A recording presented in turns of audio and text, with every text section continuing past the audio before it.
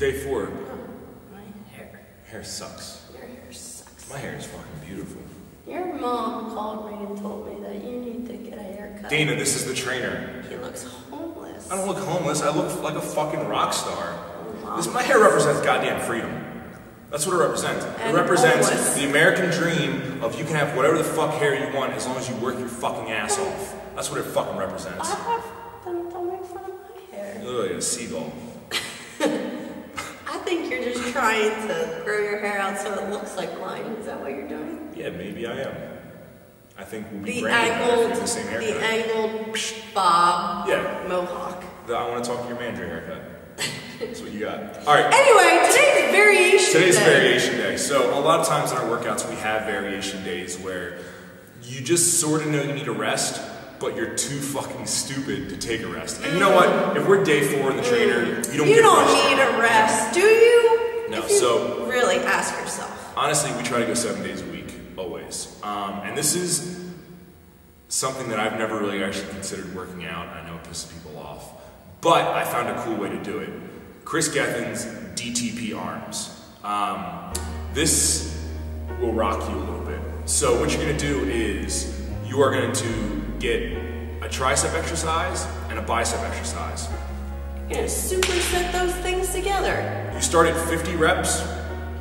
So for example, you see me doing 50 tricep push downs, and Dana's doing 50 straight bar curls. As soon as we hit 50, we'll switch. I'll hit 50 on the curls, she'll hit 50 on the push downs. As soon as we get done to 50, Go right back. we go back, you hit 40. Then you go 40, 40, 30, 30, 20, 20, 10, 10. Now, as you're going down in reps, you obviously need to move the weight up. The only time you don't move the weight is if you really did not make it all the way through. But if we actually had like this, it takes a really, really long time. Like one set sometimes takes, I mean, just going through this will take 5 to 10 minutes. You should be rocked. So, especially even on that 50, I'll have to break. Like, I might only get to 35, and then I only can do like 5 at a time. And I just do 5 at a time until I get to 50.